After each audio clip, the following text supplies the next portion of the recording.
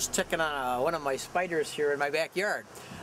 This is an introduction to part 2 of my trip, that vacation in California, the deserts there, and hunting black widow spiders. This is where I capture a pretty good sized black widow spider, and it's my first attempt at that. And for those of you who've never been up close and personal with a black widow spider, you might enjoy these particular clips. So sit back and enjoy part 2 of hunting a black widow spider. Thanks for watching.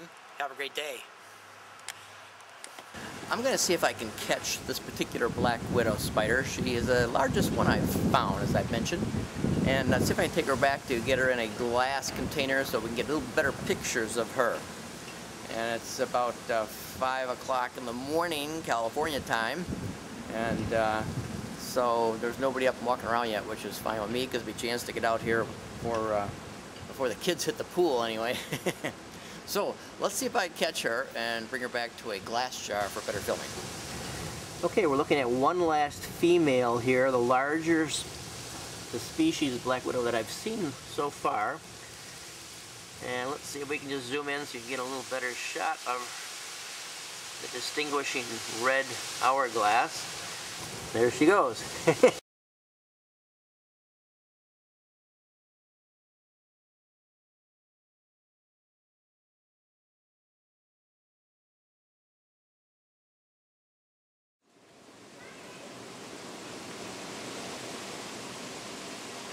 Nice specimen.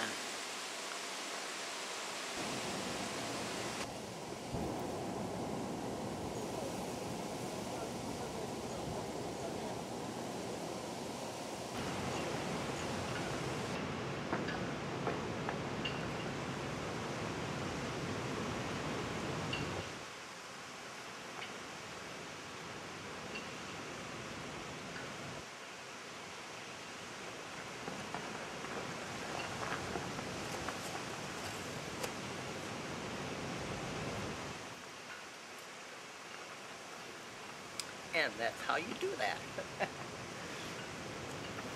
Good morning. I have my black widow I caught last night, or actually very early in the morning, and I'm going to take a closer look at her this morning to see if we can just get a little closer video shots. So that's what I'm about to do. I've already taken the cover off of the cup I had her in, so let's take a look at her. She doesn't look as stately as she did in her own web, but still want to give her plenty of respect.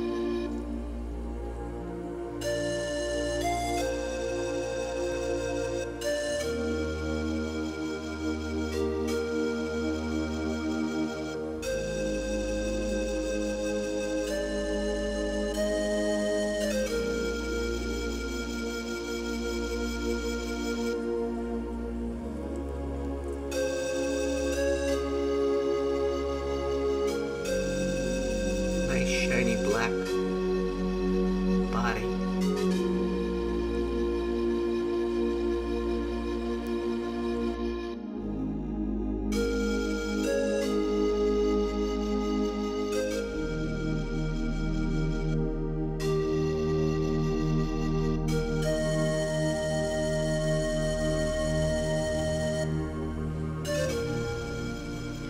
And she just realizes she has one of her legs stuck out over the edge of the cup.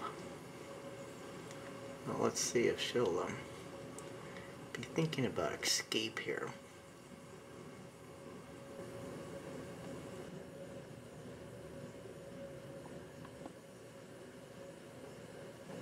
A very smooth, shiny black coat reflects the light.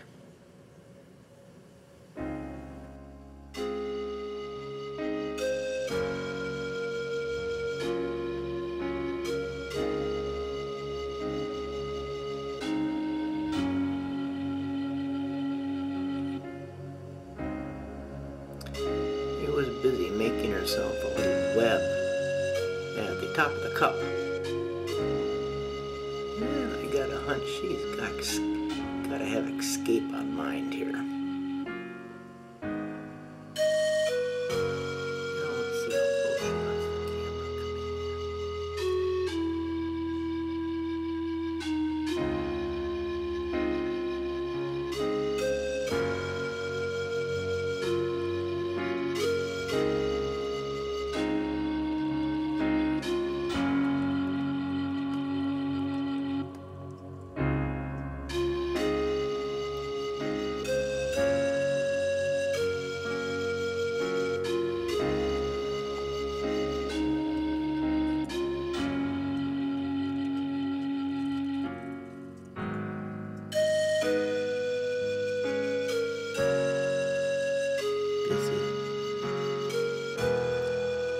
Making an erratic web in the cup here.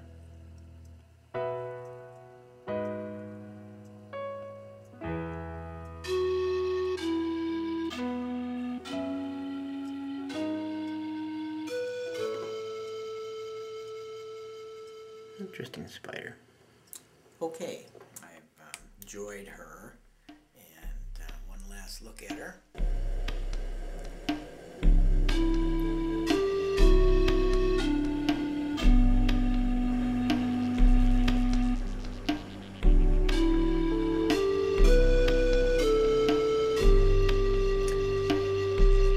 She can lay up to